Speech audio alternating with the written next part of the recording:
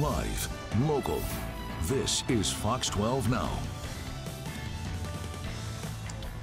Hello, everyone. This is Fox 12 Now. Thank you for joining us today. I wanted to start off, though, that is a live shot from Lincoln City, Oregon, looking at the beach right there, and some lucky people are out there on that right now. It looks pretty incredible out there, so good luck to you if you are heading over there to the coast. And thank you, everybody, for joining us again. We are live here every weekday starting at 1 p.m. Pacific, and we are live streaming on Facebook, YouTube, our website, and our app. So lots of places to find us and the content after we air it as well.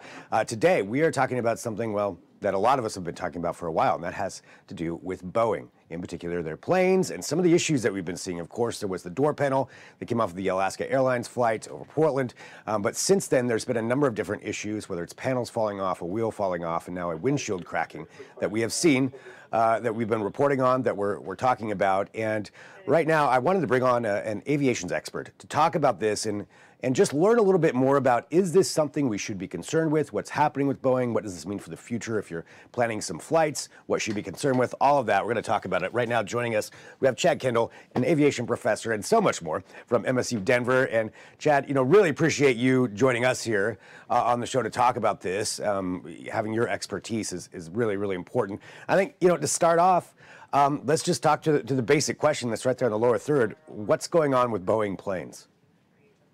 Thanks for having me again. Obviously, it's not been a good couple of weeks, once again, for Boeing, and the optics have not been favorable for them, and really have not been favorable since 2018 when the unfortunate MAX accident happened then and thereafter in 2019. Boeing's going through some pains right now, and rightfully so. And I think some of those pains are warranted from the scrutiny that needs to occur from the public, from feds, and some of it is just the fact that everybody is a news reporter now. Everybody carries a camera on the airplane. And so if something occurs, whether that's Boeing's fault or not, it's going to be recorded, it's going to go live and viral on that. The fact right now is that there are thousands of Boeing aircraft that are in the air right now, traveling safely from one destination to another, being manned by professional flight crew members and cabin crew members that are keeping passengers safe. And those flights don't make the news. But when we have some incidents like these that have occurred recently, then here we are again talking about it. That's true, and that's something I wanted to be very cognizant of as well. Just the fact that, like you mentioned, everybody has a camera. So we do find out about this more, and then certainly there's been some instances. So some of this may be things that maybe, I guess, and I'll ask you about that, are some of these instances that have happened, whether it be with a panel or the cracked windshield, which was reported on earlier today. Is that something that's fairly standard when it comes to airlines and airplanes? Is that something that's more frequent than maybe we realize?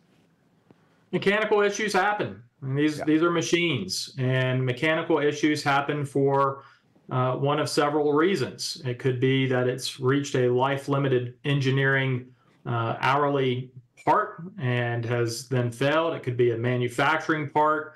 I'll include human error on that as well, and other factors that are playing a role now as far as weather and turbulence and the stresses that happen on aircraft.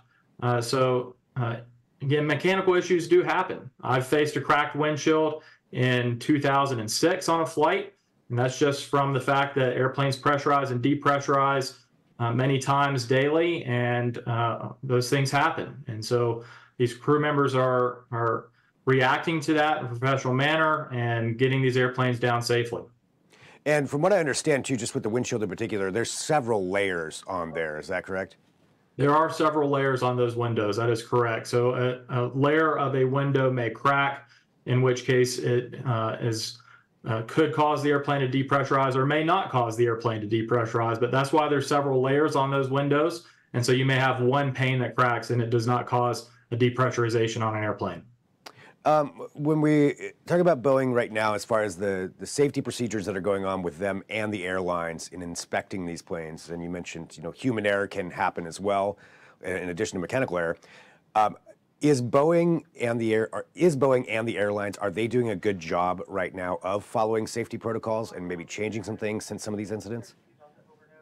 We saw some positive safety changes after the 2018 and 2019 accidents that have occurred, some additional oversight from the FAA.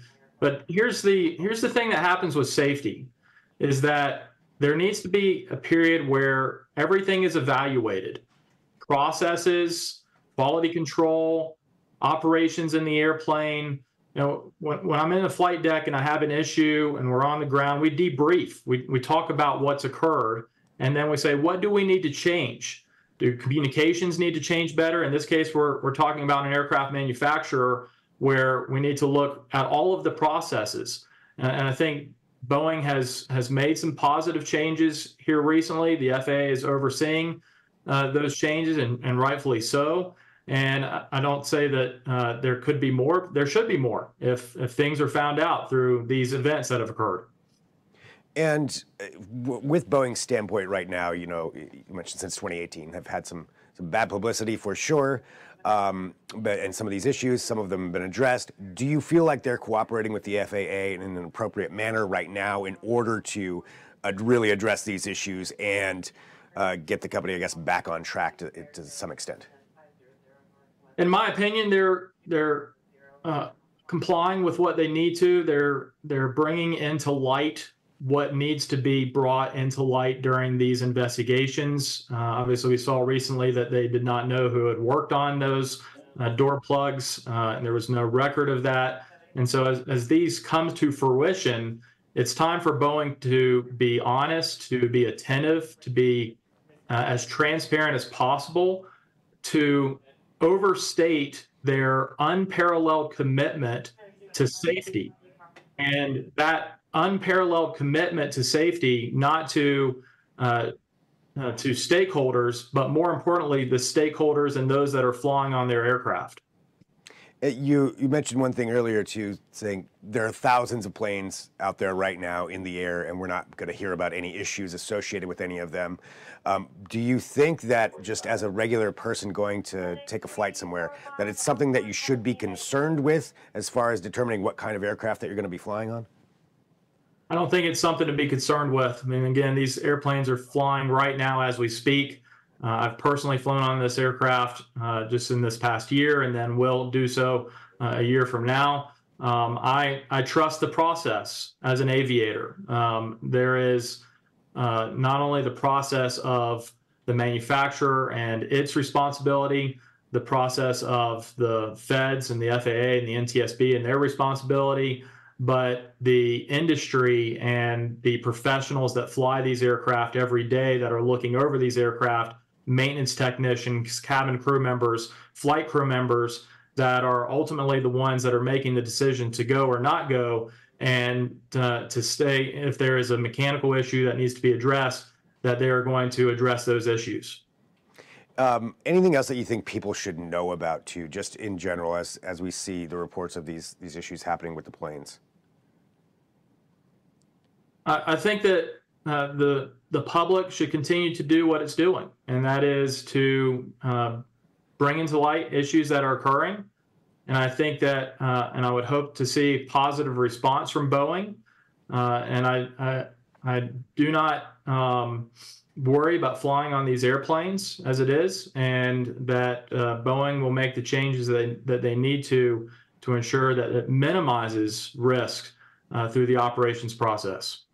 With that, as far as the changes and working with FAA, is there any kind of a timeline expected to be for that, or is it going to be really more of an ongoing thing from now on as far as analyzing their processes? When we have issues that occurred, like the door plug failure, you know, that is in investigation right now, and as the NTSB and the FAA are looking at that incident, as things come into light and changes need to occur, whether that be an emergency airworthiness directive that the manufacturer and airlines need to comply with to make sure that things are further improved. And we've seen that as the NTSB has allowed airlines to bring back into service those aircraft. It's going to take a little bit longer to really get to the bottom of that particular incident. And I don't expect a full report to come out until about 10 months from now, if not a little bit further. But some of these other mechanical issues that we're seeing, like the the wheel and the front windscreen of the aircraft. Those things start to add up, and we need to see not only Boeing but the airlines react positively to these in order to make the appropriate changes to ensure that these airplanes are safe. Well, Chad, thank you very much for joining us. Really appreciate your time to talk about this and go over it. It's nice to have somebody with expertise like this to explain it and walk through it. So generally speaking, from what I'm picking up from you, people shouldn't have concerns necessarily about getting onto these planes, but if you see something, report it, bring it to light. As far as if there is something like that, if you see a cracked windshield or anything along those lines, I guess, yeah, let people know about that. But Chad, thank you very much. Yeah, like I mentioned, for joining us here today. Really appreciate you being here on Fox 12 Now. Thank you for having me.